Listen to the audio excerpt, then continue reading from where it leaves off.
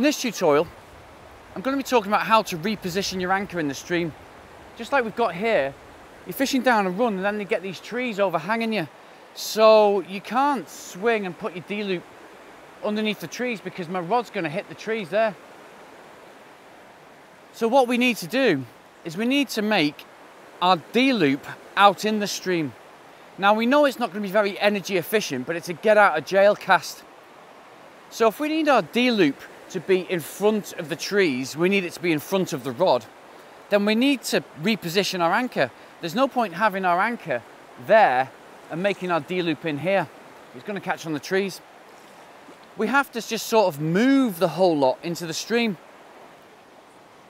Here we go. Swing the rod in, throw the anchor out, come round slowly, make your D-loop and get the cast out.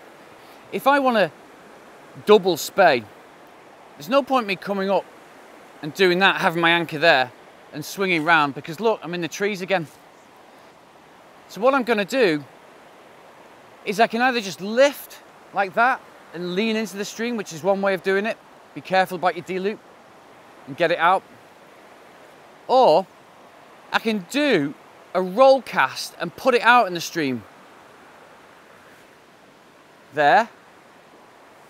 And then reposition it there. I've got it out a little bit further, gently come round and put out the cast. You can do it with any cast. Say for instance, I wanted to do a 45-degree single spey. It's going to be very difficult. But what I'm going to do is lift, leave the anchor there, move the rod round and just roll cast it out. You're not going to get great distance, but you're going to be fishing and you're not catching underneath the trees. Another way to beat obstructions like this is to find a hole. Like I've got a gap here. I can actually put a D-loop there, but it can't be up in the air here because the trees are going to catch it. They're going to catch the rod tip.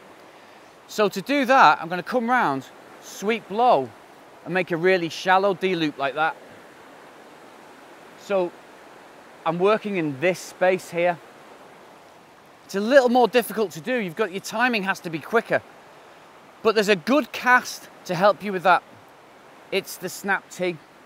Come round and through like that. You get more time. Here's the snake roll reposition. Snap T. There. Keep it low and fire it out. It's a great cast to fire a D-loop under obstructions like that. Another trick with the snap T to beat obstructions is if, for instance, let's say if I stand back here now, let's say those trees were really low and they were hanging right in front of me. Well, instead of pulling the loop underneath the rod tip like that, which would catch the tree, I can actually do this. I can pull it the opposite way around the pulley and that gets underneath the branch, watch, like that.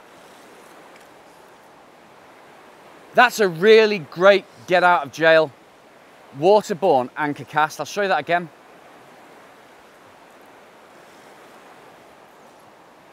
Actually got quite a fair distance there as well because you're compressing the D-loop, you're working against the tension of the line on the water,